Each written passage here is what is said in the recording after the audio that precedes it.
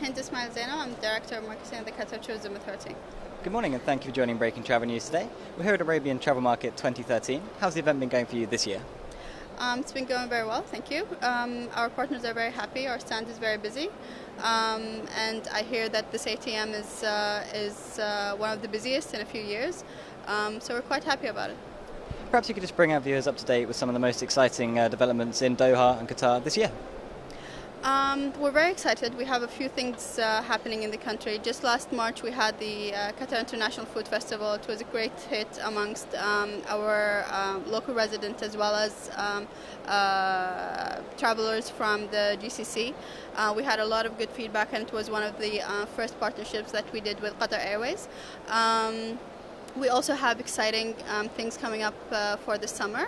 It will be starting from the Eid al-Fitr, and also Eid al-Adha. We also have plans to do a winter festival, which is probably going to start in November, December, and continue for a few months. We have a few things lined up specifically for families. We also have, we're very excited about the new Doha International Exhibition Center, Conference and Exhibition Center. We look forward to the opening in later on in 2014.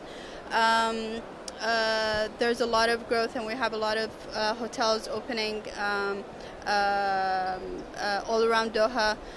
We're working also with the municipality to have to kind of introduce the different areas of the country to tourism, and not just the city, not just Doha. So we're very excited. There's plenty going on there. Yeah. We're here in Dubai. Obviously, been investing a lot of money in tourism. Yeah. Do you think there's any lessons you can learn from what's been happening here in the UAE that might help you develop the industry in Qatar?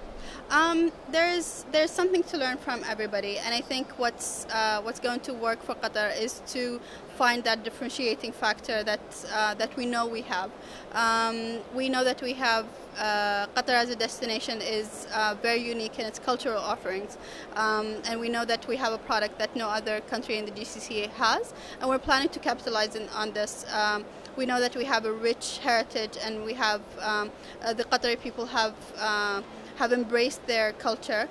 We're planning to build on that, and I think it's obvious in the strategy of the whole country with the QMA efforts of the MIA, with the Methab Modern Museum of Arab Art, with the new National Museum.